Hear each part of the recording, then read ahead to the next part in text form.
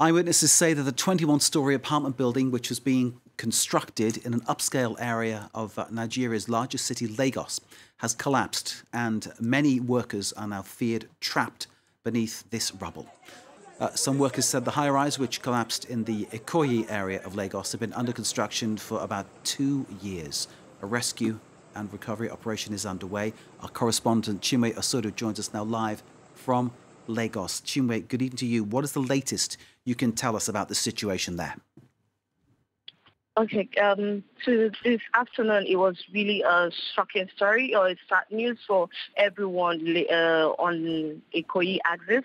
On the Jero Road, this 21-story building came crumbling, and it is stated that many workers are still trapped in there as at this time. It is true that right now we have the rescue team that are trying to rescue people. We have some bodies already.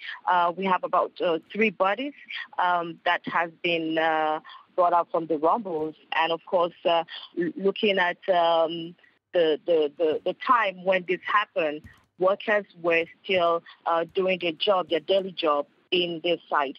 And it's also said that probably the owner of this building is also amongst those who are trapped. Some people are estimating the number of 50, but right now we cannot give an exact figure until we get that from the Lagos State Rescue Team.